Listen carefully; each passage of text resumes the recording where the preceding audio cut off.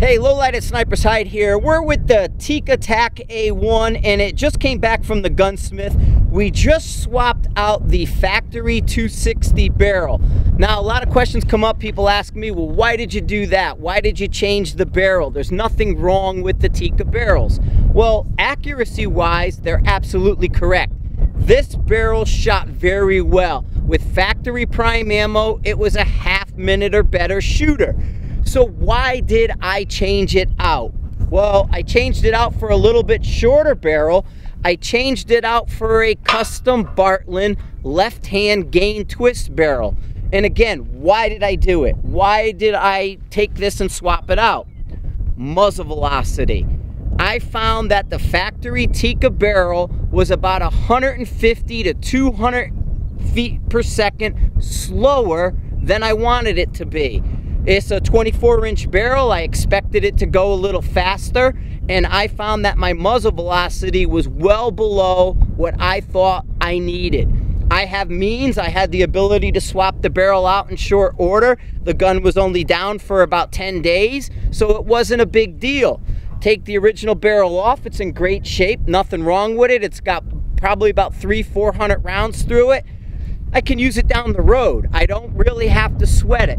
But I'm looking for the differences this custom Bartlett is going to give me. It's going to give me speed, which is most important. Bartlett barrels are a known commodity. I don't have to worry about accuracy. I know that's going to be there. And then I had the ability to grab a left-hand gain twist off the shelf from Mile High. I've been talking about gain twist barrels and particularly going left hand in the Northern Hemisphere.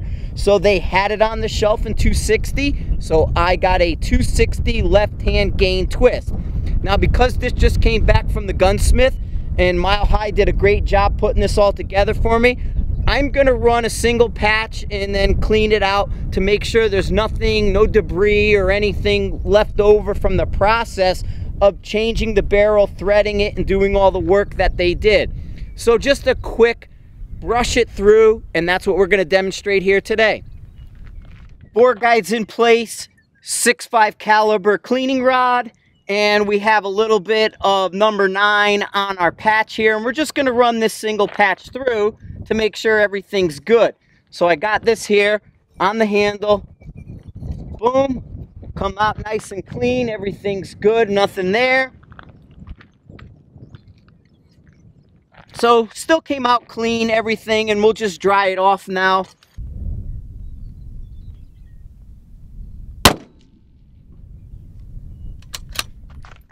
Okay, let's take a look at the Tikka after the barrel swap. Tikka Tac A1, we swapped out the factory barrel. So what did I gain by swapping out the factory barrel? Well, right off the bat with my 260 prime ammo, I gained 100 feet per second. I went from 2710 to 2825. I also brought my SDs down. So the SDs were in the 20s. I brought them down to 12 with factory. Now here's the other plus. I took my 136 grain load, which is the Andrew McCourt custom load. It zeroes in the same place. At 800 yards, it's the same drop. I can actually take a 1/10 off because it's a little bit high, but I have 5.4 mils to 800 yards with the 130. I still hit the target with the 136. If I come down to 5.3, I'm all centered up. The custom loaded McCourt ammo shoots also 28-25 with a 136 grain CNR. And I have an SD of 7.8, so I can interchange my custom load to the prime ammo. They'll both work and they both trend out. 1,125 yards, 9.2 mils to 1125. Group was outstanding. I gained accuracy. I gained muzzle velocity. And it also likes a diversity in ammo better because I'm using the gain twist. The gain twists tend to work with different bullet weights better than a standard twist rifle. It brought new life into this Tac A1. I'm really digging it. The next step is I'm going to have to pull it apart and I'm gonna drop my trigger weight. I'm not a big fan of the way the trigger is right now, so I'm gonna work on the trigger. I like the Yo Dave trigger spring. In my other Tikka, I have the Yo Dave trigger spring. It's 10 bucks. How do you beat a trigger spring for 10 bucks? Makes them crisp, makes them nice, but I'm gonna drop the weight on this and I'm gonna go with it.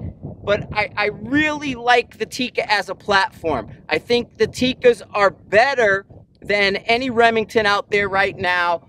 It's up to you if you want to go the Tac A1. That retails around 1,800 bucks.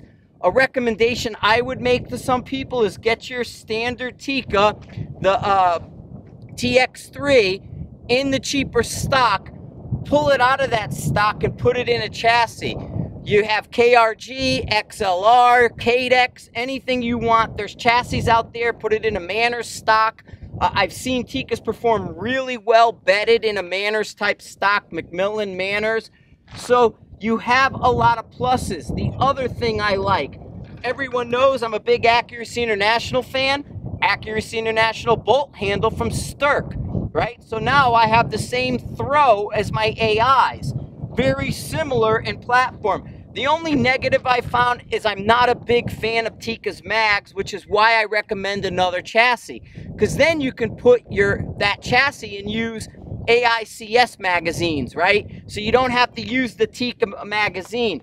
Every now and then I get a little bit of follower screw up and things like that. The follower will knock out right there, and it's not a fan. And I've had a couple times where it's fouled trying to run it in the local competition. So I like the other chassis to use the other magazine. And, you know, again, this Tikka platform is just outstanding from every way. So there you have it, the Tac A1. I highly recommend the Tikkas.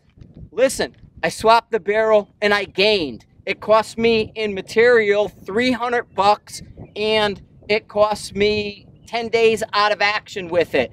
So not a big deal for me to switch the barrels, and that's a luxury that I have. If you're shooting a 6.5, if you're shooting something that will need a barrel change in 2,000-3,000 rounds, well, I just knocked it out a little sooner. I still have the factory barrel. It's still great. Shoot it out. Shoot 2,000 rounds out of it and then swap it out. But, I mean, getting 2,000 rounds out of a factory barrel in a 6.5 is not a bad thing. And then you can upgrade from there.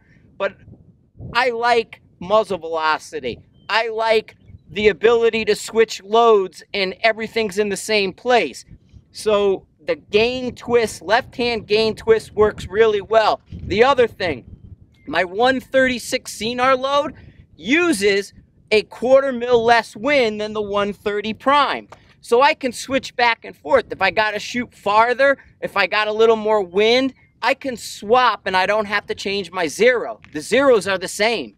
So I can go and use this and mix and match between factory and custom load. The Tikka Tac A1, big fan of it, big fan of the platform. Thanks a lot for watching.